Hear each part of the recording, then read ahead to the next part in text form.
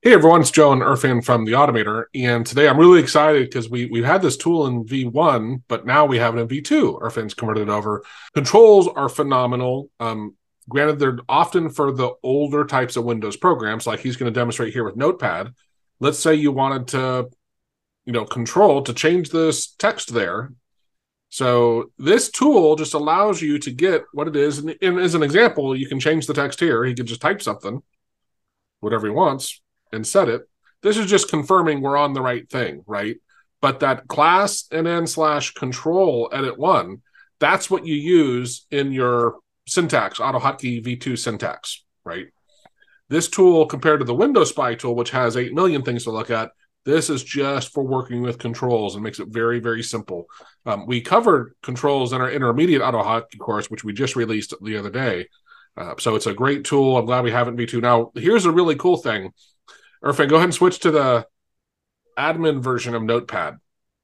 Now, often people new to AutoHotkey will get hung up on this. If your script you're trying to automate is an admin level, you can't control it. But our GUI here is going to let you know that, like, hey, dummy, you need to relaunch your script as an admin because otherwise you won't be able to do anything with this program, right? So it's awesome. We're adding this to a couple of our other tools as well, this capability, because it's really cool. But yeah, it's really cool. Do you want to demonstrate anything else with it, Irfan? Yeah, we have a tree. Like if I want to look at the tree, I get all the controls from the tree, and if I refresh, I get to the root of like desktop, and I have all the control of all my running applications. Like these are all the windows available there, so I can control them. I can from there I can change them, and even I can change the button text. Yeah, So demonstrate. Yeah, change not that button. not okay. So with So we controls, you could even hide that button. You could move the button. Like it's really, really powerful. This is why, even if you're newer program, if you're trying to automate a newer program, you probably can't use this. But if you're automating an older program, you can really do amazing stuff. and there's also a find control. So like I have here not admin notepad. I can say text admin notepad, and now here I can select class that is edit fields, and now I can select a process like these are the filters. So notepad. Oh, this huge list. So and yeah, I selected the notepad. If I hit OK, yeah, I found it, and I will. So if I double click it, I will get to that edit button, and now I can change. I cannot change the text because it is the admin notepad.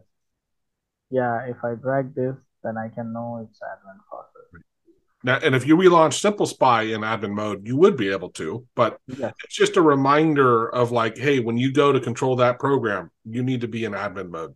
Or Okay.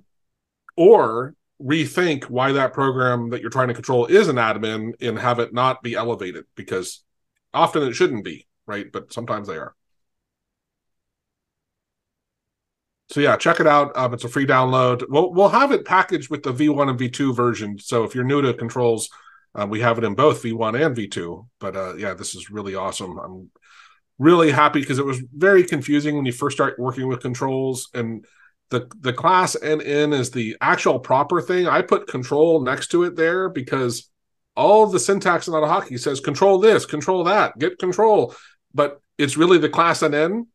But in the Windows Spy tool, that's what it'll say is class NN, and it's just confusing at first. So in our tool, we put class NN kind of like next to it, but that just helps you say what control am I looking for. And while converging this, like now V2 is and the V2 GUIs are very easy, and there were so many variables like was being used in V1 version, so we get rid of them.